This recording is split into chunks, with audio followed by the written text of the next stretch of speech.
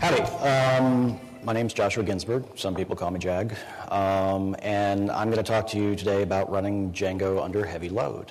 So everything about Django focuses on getting you to 1.0. Because if you don't actually have an application and it's not in the wild, you're not really doing anything. But once you hit 1.0 and everybody loves what you've done, you suddenly find your servers under assault. What do you do to give yourself a little headroom? So I'm going to give you some ideas.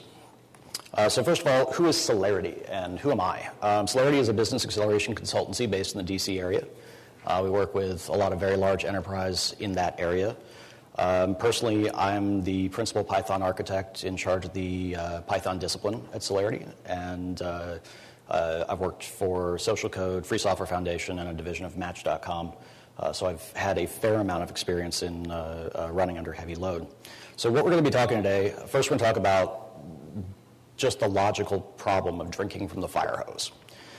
We're going to talk about measurement and metrics, the difference between sledgehammer solutions and scalpel solutions, how to analyze the risk and potential disaster of any particular choice.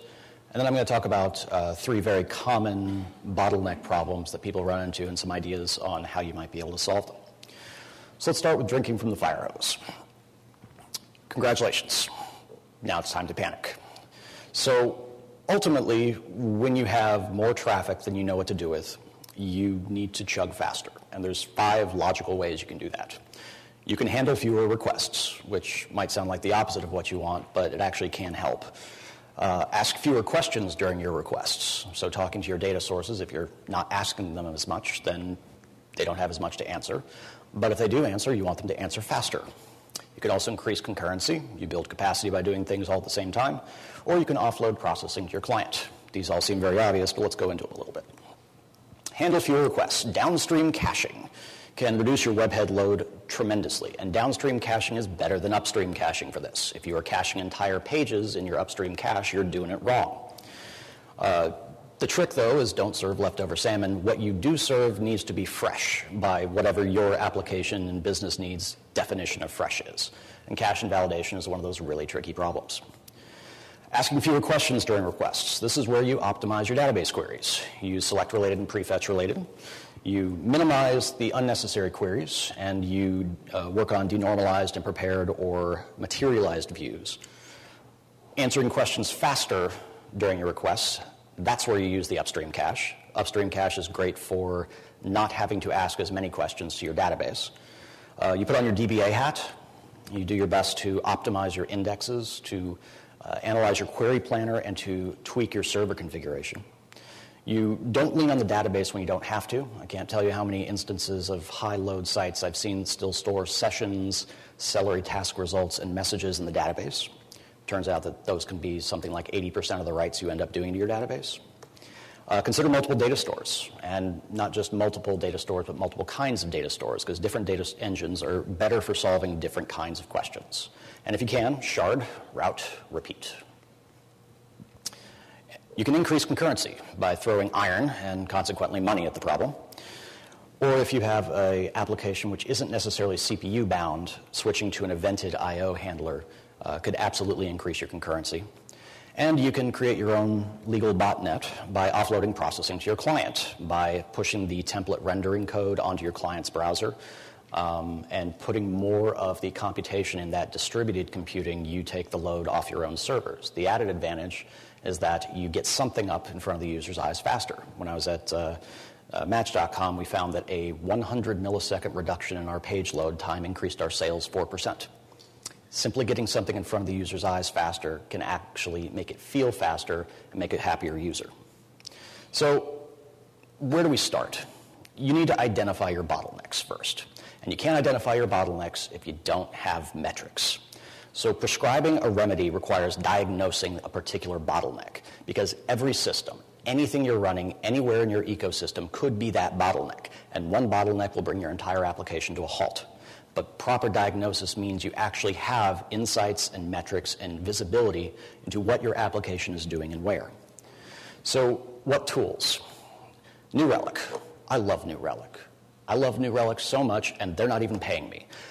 New Relic is awesome, and you should be using New Relic. There is no better generalized platform for getting a first look into what your application is doing, what your systems are doing, what your network is doing, where you are spending your time, what your users are asking for than New Relic. If you're starting to diagnose a bottleneck, if you want to make sure you see them before they start with New Relic. I also like to use StatsD. StatsD is an open source Node.js daemon released by Etsy, the arts and crafts eBay thing.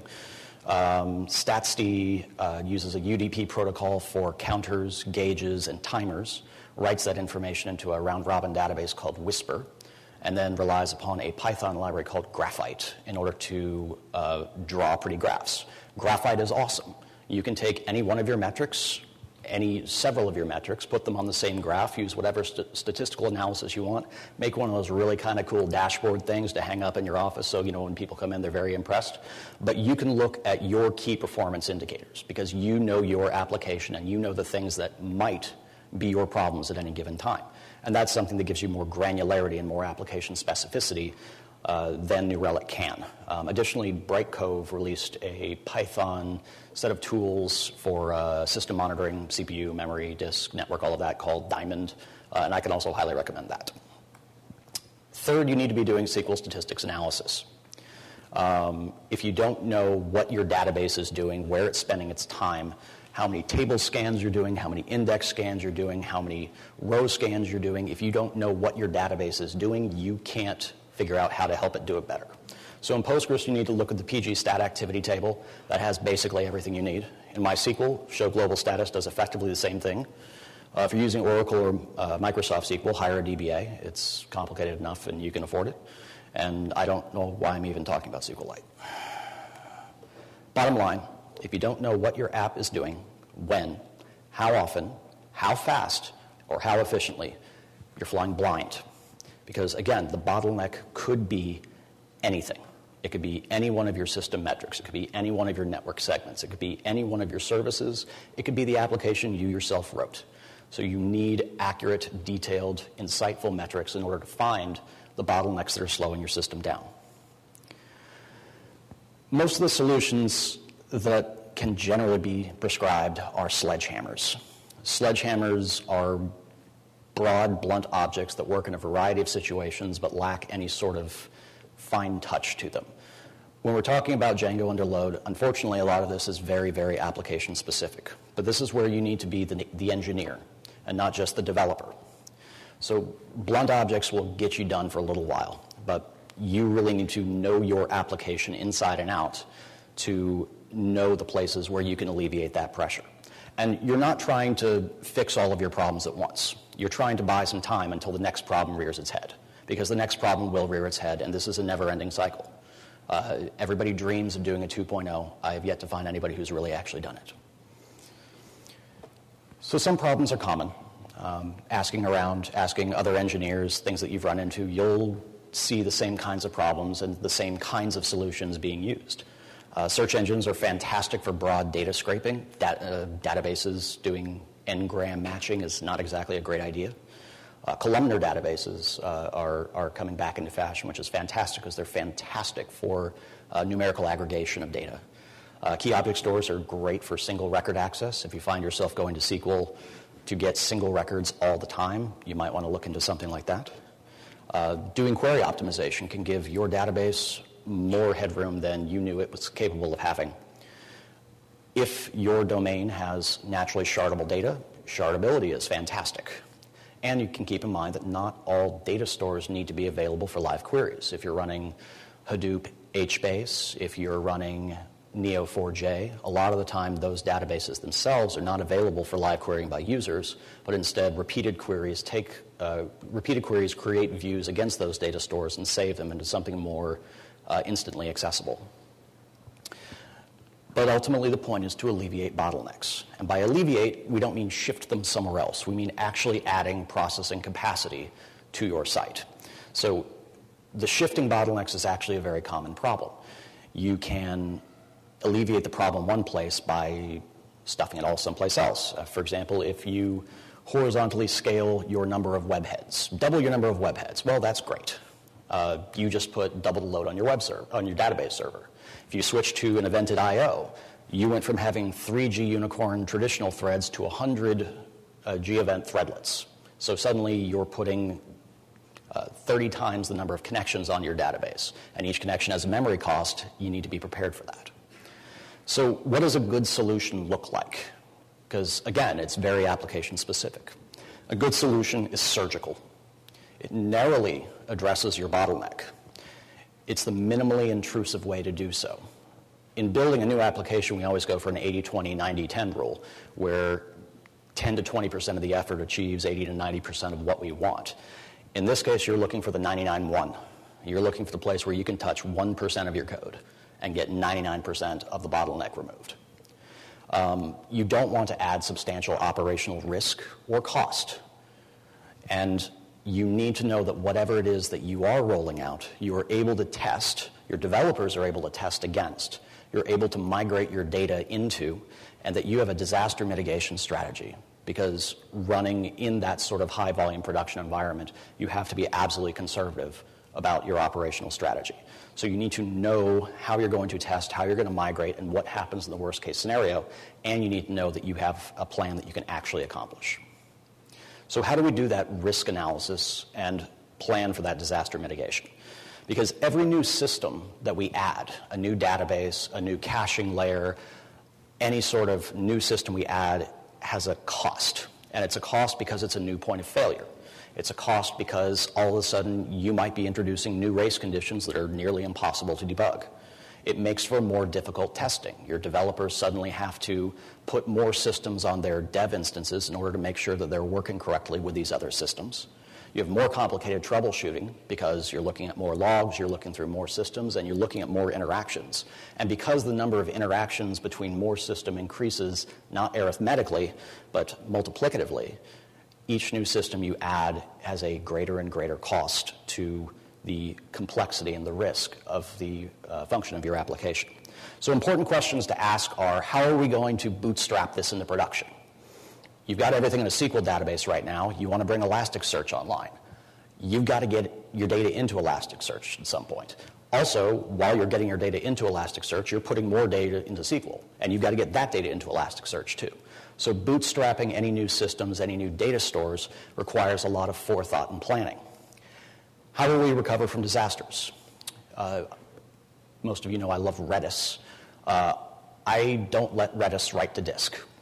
I don't like letting Redis write to disk. But if Redis crashes and it loses all the data that it has in its memory, I need to know what my plan is.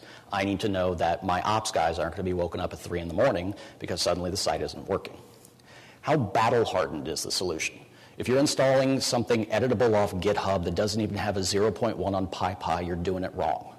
You need to go with solutions that other people have tried and tested and found to be reliable. And even better if there's a company behind them that provides commercial support.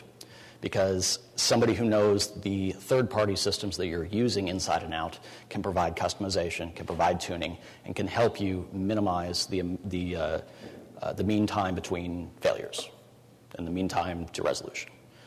How much does it cost? And I'm not even talking about licensing cost. I'm talking operational cost.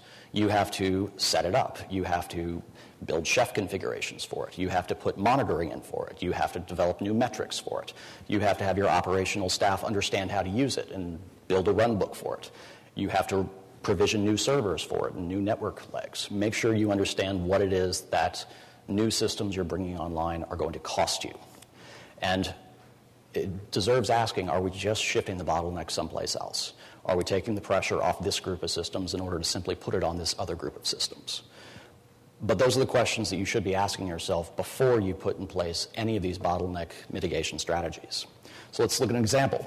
Simplest one is throw more iron at the problem. You can go for bigger EC2 instances, bigger databases. You can go for provisioned IOPS. You can double your number of web heads. You can do all sorts of things to throw more money at the problem. You're not introducing any new points of failure that you didn't already have. You're not really introducing any new race conditions that you didn't already have. Testing seems to be pretty uncomplicated because you've already tested these configurations before, and it's very easy to bootstrap. Most installations can auto-scale and scale up, scale down as much as they need to. But it's expensive, and it's increasingly expensive, and nobody wants to have to justify why you suddenly went from spending $5,000 a month at AWS to $25,000 a month at AWS. Additionally, certain kinds of solutions can have diminishing returns. So adding a read-only SQL slave is a fantastic way to take load off of your master. Send all of your reads to the slaves, send the writes to the masters, and everybody's happy. But with each SQL slave you add, because they have to continue to write the replication log, you get diminishing returns. And so after a while, that solution doesn't work for you anymore. And lateral scaling may be bottleneck shifting, because once you widen the base, increase the number of things talking to data systems, network systems, web services, you're increasing the load there. And you need to make sure that those systems themselves don't suddenly become bottlenecks. Another example, you want to add Elasticsearch to offload expensive SQL queries that really are clearly searches. I-contains is not good for everything. But you're introducing a new point of failure. You're introducing a new technology. You need to bootstrap this new data system. You need to index your entire database. If you're using Haystack, that's a lot of database load that suddenly you have to query against your database. Index update lag could introduce new race conditions, or if alternatively you do real-time search index updates, you could be slowing down a lot of the writes in your system. Testing seems pretty straightforward against Elasticsearch, and it's reasonably cheap and scalable. So if these are risks that you're willing to take and solutions that you've found a way to plot around for your specific application, it might be a good solution to mitigate some of the database load. And the first and most common bottleneck is usually the database. Usually you're over-querying. You're asking way too many questions. You probably didn't design your indexes right because what you thought you were going to be asking your database, you aren't actually asking your database. You probably didn't tune your database because before you have problems with scaling, you don't really think about doing that. And you probably never thought about sharding because you don't prematurely optimize, but that might be a good solution for you. So are you over-querying? A lot of the times in our Django code, we will use the object exploration features of the ORM recklessly. Prefetch related and select related are very helpful here. You should know the difference. I'm not really going to go into them because I think there are 3 talks about them at this conference. You might be doing queries inside for loops. You might also say, no, I'm not, but then figure out that you're calling a function inside a for loop that itself does queries. Or you could be writing really bad queries. So let's look at some examples. Are you over-querying using reckless object exploration? These are all actual based on real-world scenarios. Photo set as JSON. We grab a photo set and we build a dictionary of JSON representations of all of the photos in there, as well as the owner of this particular photo set. So in this particular first example, we're doing 3 queries. We're doing a query for the photo set, we're doing a query for all of the related photos, and we're doing a query for the associated user. But if we bring in select related and prefetch related here, we can cut that down to 2. We get all of the photos associated with the photo set in already pre-cached on that query, and we get the user object select related, and so we eliminate that particular query. One big pitfall to keep in mind, and this is noted in the docs, but on line 4 over there, I still have photo set all. You cannot filter, you cannot order, you cannot do anything which clones that query set because you will lose your prefetched cache, in which case you actually just made your application slower. I see for loops all the time. For loops make it very readable. It's logical to iterate over for loops and not think about what your queries are doing to the database. So for example, in the same application, they wanted the photo sets for a user as well as the most recent photo in order to make a thumbnail. Well, in this case, they're doing n+1 queries for every photo set for the user. And it's ridiculous. This is a great example of where denormalization can come into play. So if you were to, for example, on photo set, create a new foreign key to photo, and either on photo save or with a SQL trigger, update the reference. Since we're always going for the most recently created, we always know that it's the most recently created, in which case, as soon as you grab the photo set, you already have the reference to the latest photo object, and you can grab it using a select related with only 1 query. Your queries might just suck. This is another real-world example. Grabbing episodes related to a television series ordered by title that are happening in the next N days. So it might be more readable the first way. I mean, we all like the generative syntax, the for, in, if, but it's really much more database inefficient. I mean, I can't even count how many queries are in there. Rewriting it, focusing on the episode first, is a far more efficient way to do a single query and get all the data that we're getting out of there. Now, a special note on this one, it's a little known fact that in Django, the top one was written for Django 1.4, so it's not their fault. The series to episode relation is a generic foreign key generic relation. In Django 1.4, you could not query across those. In Django 1.5, we suddenly silently introduced into the query engine the ability to do multi-column joins. And the only place we ever exposed this was in the generics library. However, we didn't do it all the way through. So in 1.5, even though these kinds of queries were using the multi-column join, you couldn't use the double underscore join syntax to filter across them. In 1.6, you could, except you couldn't do it in the reverse direction. In 1.7, you can now query both directions. So it's not really that developer's fault, but by upgrading to, well, actually, we're running Django 1.6 with that one patch backported, but by running Django 1.7, you can change your query around, lean on a multi-column join, and have a much more efficient query. Are your indexes appropriate to your questions? So you need to know the database you're working with. You need to understand how the database planner is picking indices to use.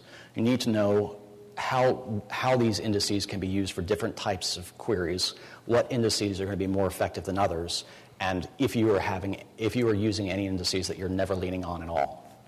So first of all, know your database engine. As much as they all speak SQL, they all have very different uniquities about them. For example, MySQL limits a per row index size to about 700 bytes, 700 something bytes, which might sound fine unless you have a unique constraint against several large varchars. You could exceed that very quickly. InnoDB is terrible at subtree locking during writes. So when you're updating an index in InnoDB, if the node you're updating isn't a leaf, it actually locks the entire subtree against any other writes, which is why MySQL has far more deadlock contention than almost any other database engine. I might say PostgreSQL with its infinite row limit, could absolutely crush that, but PostgreSQL doesn't have an infinite row limit. It only has an 8K per column per row. And it does some magic underneath the hood called a toast table, where if you put, say, a text field or a blob field in there, it chunks it into 8K blocks and stores them as separate rows in a magical alternate table. When you query for that text field, it joins against it and recomposes the data for you on the fly. Don't always need to query against your text fields, but you can save yourself a join and a lot of processing time if you don't have to get the EXIF data every time you query a photo.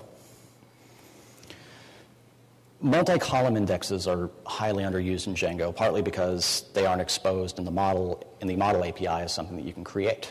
But what's interesting about multi-column indexes is even if you have multi-column indexes, you can still use the same index for queries that constrain against subsets of the member columns. So if I have a 3-column index and I want to query against constrain against columns 1 and 2, I can actually use the 3-column index to do that. In MySQL, the order matters, so I can't do 1 and 3. I have to do 1 and 2. In Postgres, I can do 1 and 3, but it's not as performant as if I do 1 and 2. But putting db index equals true on 80% of the fields in your table, you might actually want to see which ones you're querying against together and build multi-column indexes in order to reduce the number of indexes you're having to create. I can't tell you how many times I've seen Boolean field db index equals true. That column has a cardinality of 2. You're not getting anything out of that index. So if you have a field in which you have 8 different values, it's an enumerated type, it's ridiculous to build an index on it because the index isn't going to save you anything. More indexes means slower writes because you have to update every single index, and it means greater lock contention because you're competing with other writes. And it's silly because when the query is executed, the database engine only uses 1 index per table per query. So even if you're constraining on 3 columns, and all 3 columns have single column indexes, you're only using one of those indexes in your query. You're not gaining anything by putting indexes on the other 2 fields unless you make it a multi-column index. And if you want to know what indexes you're leaning on, you need to learn how to use the query analyzer. It is honestly your best friend in making your database faster. Every single query that you're running on any kind of regular basis, you should explain it. The explain syntax will tell you exactly how the database plans to execute that query the next time that you run it. And by just simply going to print queryset.query in the Django shell, you will get the exact SQL that Django's about to send to your database engine. Of course, the output of it is somewhat cryptic. In PostgreSQL, they talk about different kinds of index scans. So a plain index scan scans the B tree of the index, and for every row then goes and gets the associated tuple from the table. An index-only scan, all the data that it needs to query is in the index, so it doesn't actually have to go to the table. And a bitmap index scan, it actually goes through the B tree, and instead of going tree, row, tree, row, tree, row, it pulls everything from the tree, hashes them into a table, and then goes and gets all of the associated tuples from the table all at once. Those are good. It's great. You're leaning on your indexes. You are getting index scans to get rows faster. If you're getting sequential scans, congratulations. You are scanning your entire table. You better hope it doesn't have a lot of rows in it. So if you're doing a where constraint against an unindexed column, and that's the only constraint you have in that table, you're scanning the entire table to make sure you have all those rows. Those joins, though, will give you loops. They can be nested loops, in which case you're looking up candidates that meet the cross-join constraint, or they can be hash joins, in which case, similar to the bitmap index scan, you're building a hash table in order to reduce the number of lookups you have. There's a lot of different terms in the PostgreSQL query planner. They're all extremely well documented.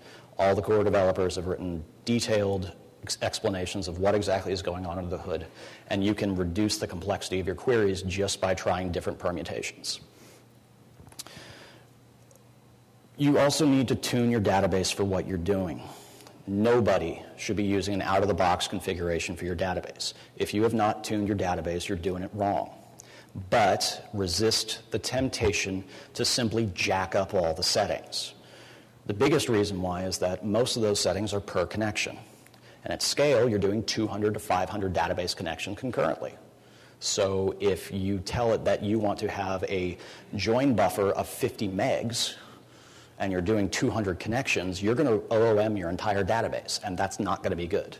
So you need to actually consider which of those metrics are per connections, which ones are per server, which one of them addresses the types of queries that you're running and which ones don't, and tune it very carefully, incrementally, and test the impact on the performance of your database. Larger queries, sometimes every join and sort needs memory in order to do that compilation. For larger queries, both MySQL and Postgres use the disk. They write out temporary tables to disk and do the sort or the join on disk. If you can do them in memory, it's a lot faster, but you have to know what in your query is going to force it to do an on-disk join or sort. For example, in MySQL, if your query includes a text field, you're going to disk. Every time. It doesn't matter what you do. You're going to disk in order to do that join and sort. Understanding what it is in your database engine that's going to send you to disk versus doing it in memory can help a lot. I know almost all of us are in the cloud, but if you do run your own iron, you better be battery backing up your RAID controller on your database, because then you can go into the database. Out of the box, the database won't consider the transaction complete until the physical medium of the disk has said, yep, got it. When you have a battery-backed RAID controller, you can tell it as soon as the kernel has accepted the write, not necessarily the physical medium, you can move on. So, and if the power suddenly gets cut to the machine, the battery back on the RAID will continue the write buffer until everything's out of it. Also, to make your temp partition faster, use SSDs. At the Match.com subsidiary, we found, if I remember right, 20 to 30% increase in the performance of our database server just by switching to SSDs for the temp partition. And it's not that much space. You can use small ones. Should you be sharding? Well, some data sets are naturally shardable. Perfect example would be Flickr. Every user's photos, photo streams, comments, all of those really can be contained to, you're only going to look at them in the context of this one user. So you can put almost all of one user's data on a single database server and break it up across many different data servers. DjangoDB routers are perfect for handling this routing. You can round robin based on some identifying information inside that record to know which shard you need to be working with. The unfortunate thing is this means you need to switch to using UUIDs as your primary key as opposed to incrementing integers.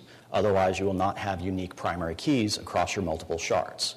This can cause some problems with third-party databases because the Django foreign key model is basically expecting it to be a positive integer on the other side. If you do switch to sharding, plan for the future. So if you take your one database and split it into two, what happens when you need to split it into three?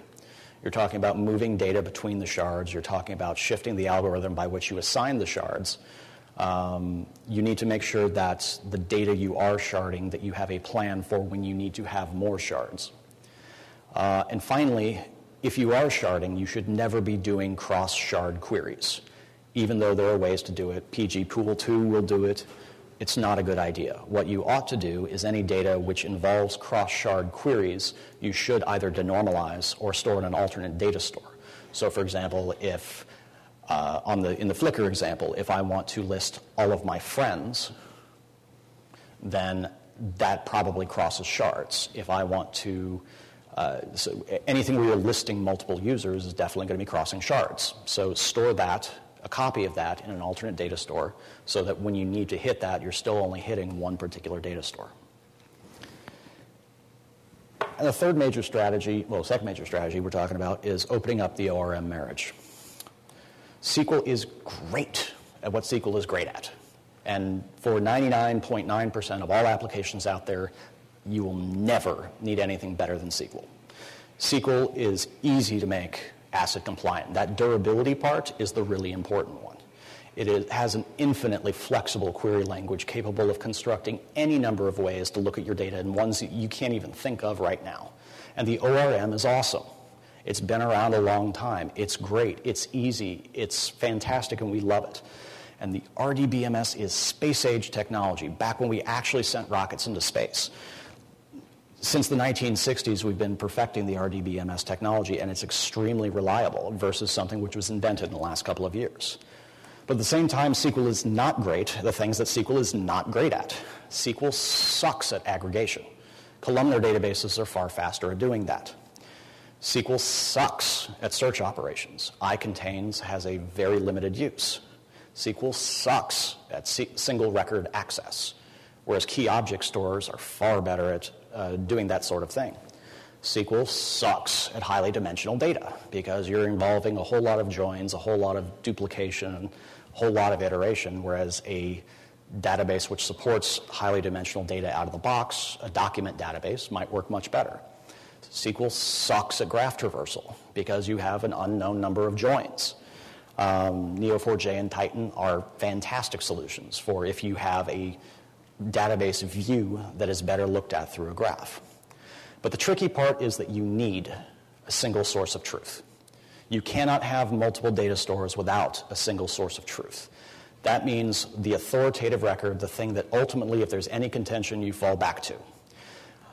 The single source of truth is what you use to bootstrap other data sources. The single source of truth is what you use to recover from disaster.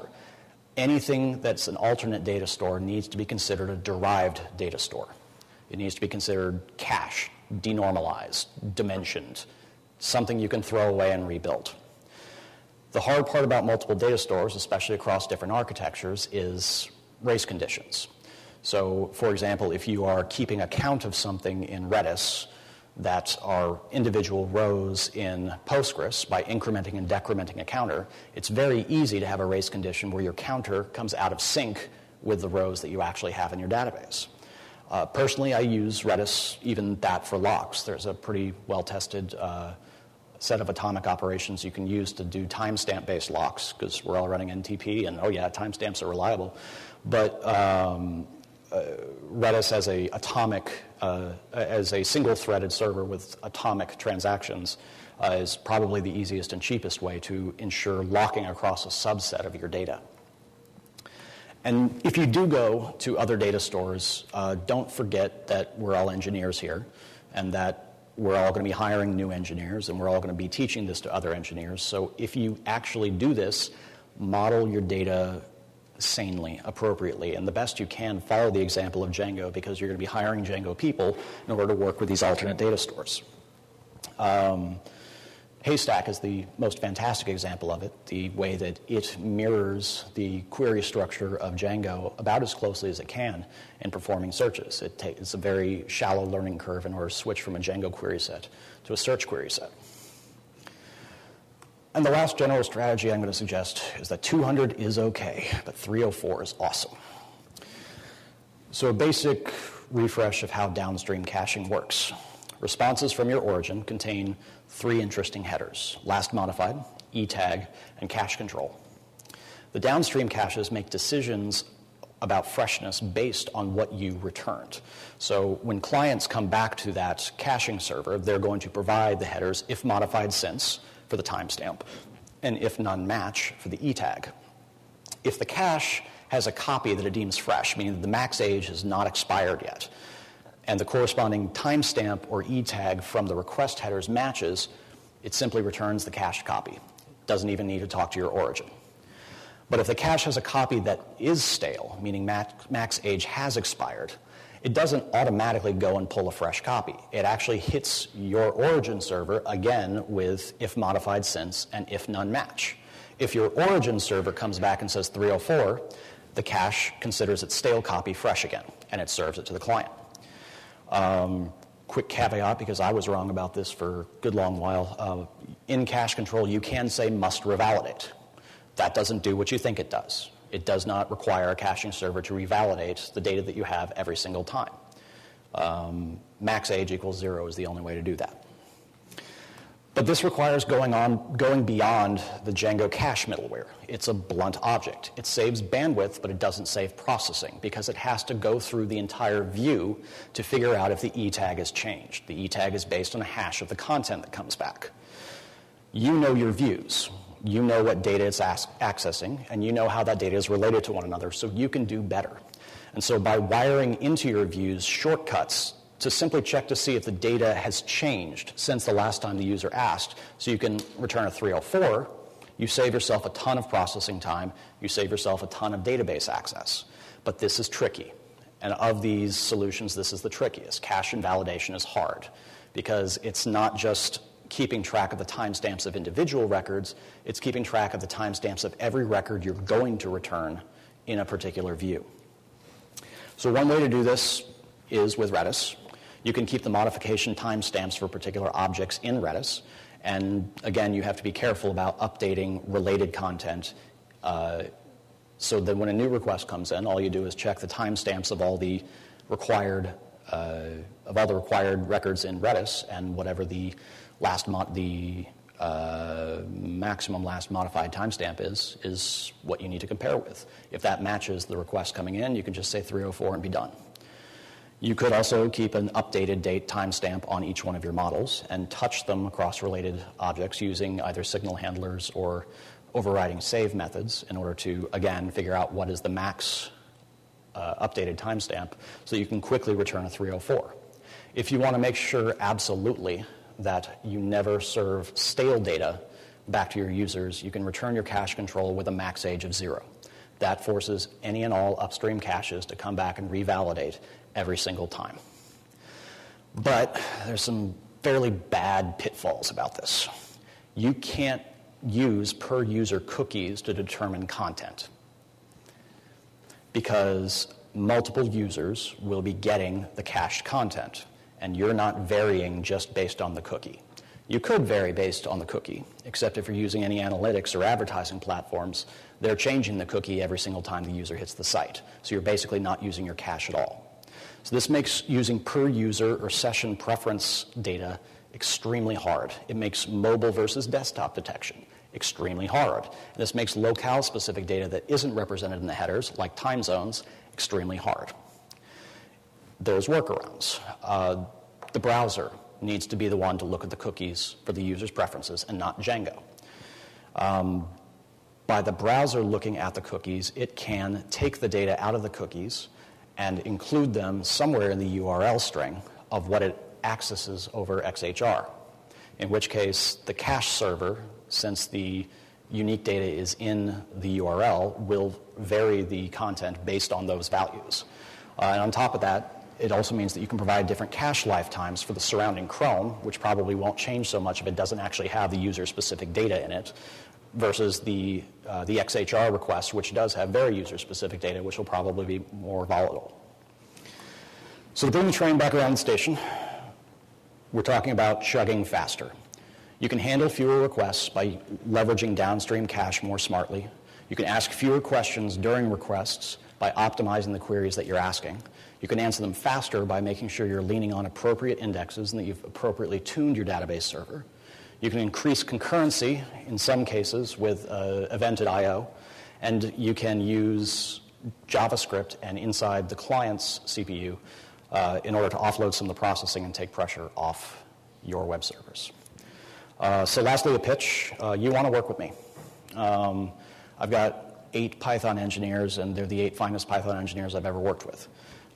We hire rock stars, and they're all really good. But we have not just Python folks. We have a .NET shop. We have front-end, JavaScript.